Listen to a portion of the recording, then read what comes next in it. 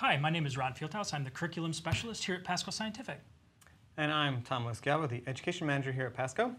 And today we're here to not make lemonade, but to make a lemon battery. And we're going to use a lemon battery to introduce electrochemistry using the wireless voltage sensor. So to do this, I'm going to turn my wireless voltage sensor on. And now that it's on, the red Bluetooth indicator is blinking, indicating that it's ready to pair. Okay, then I take over on the computer. I move up to my Bluetooth icon, just touch it, and right now it's looking around the room for any Bluetooth devices. We do have the only one in there. So I notice it ends in 157, and this device ends in 157, so that is the correct one. I'm just going to tap on that. I can tell it's connected because I have a green battery indicator, and I have the logging feature that showed up. So I hit done. Now it's on the home screen. I see that it is getting a voltage, so it's reading. I'm going to move to our digits screen, so I double-click that. First thing I see is a graph, but if I move down to the bottom right-hand corner, one touch, I'm at the voltage screen. And that's all I need for this lab. So why don't we make sure this is working by checking an actual battery? Okay. I'm going to start data collection with the green arrow. Lay it down on its side, makes it a little bit easier for me.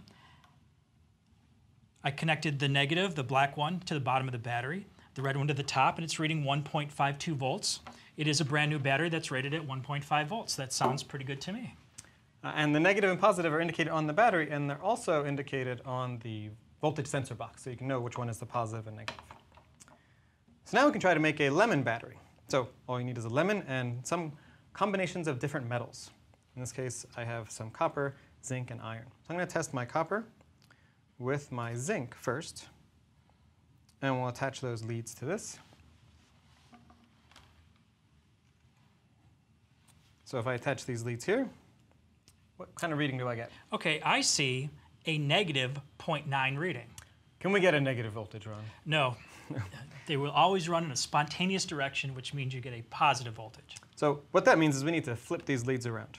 So I'm going to flip these around. And now my positive is connected to the copper, and my negative is connected to the zinc. And I'm getting the same magnitude, just different in sign.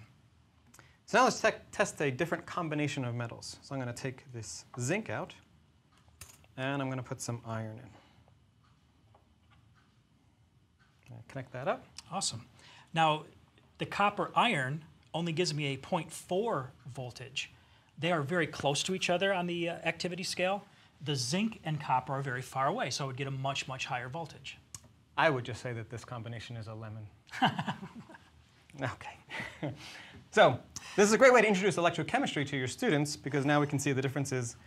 Based on different combinations, we can get a different cell potential. We can talk about oxidation reduction. And we can even use more lemons and more metals to create a series of batteries. Or you can create a very specific voltage. Challenge your students. So this is an introduction about lemon batteries using the wireless voltage sensor. Thank you very much. Thank you.